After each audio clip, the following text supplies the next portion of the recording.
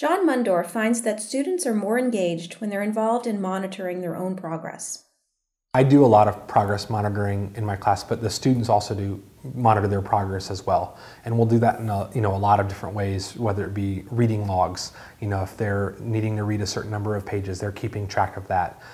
Keeping track of comprehension scores on reading tests. We'll do a lot with, they'll take their scores or their results on different activities and we'll graph those. Line graphs are super powerful with kids just because you can see trends really easily with a line graph. When we work on our reading fluency, that's something when we're done with a fluency intervention, we'll do a post test and we'll plot that.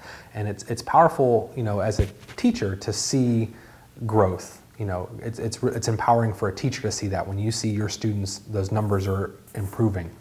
But it's even more empowering for students when they see that occurring, and especially for students that have been previously, marginalized in school. They've been left out.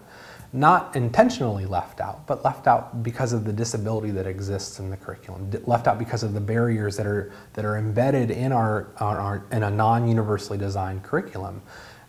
Students that aren't engaged at school. They show up and they're slouched over. Those are kids that they don't have full access. And so when those students start to see for the first time, hey, if I put in the time here, if I learn these strategies and I apply these strategies, look what happens to these results.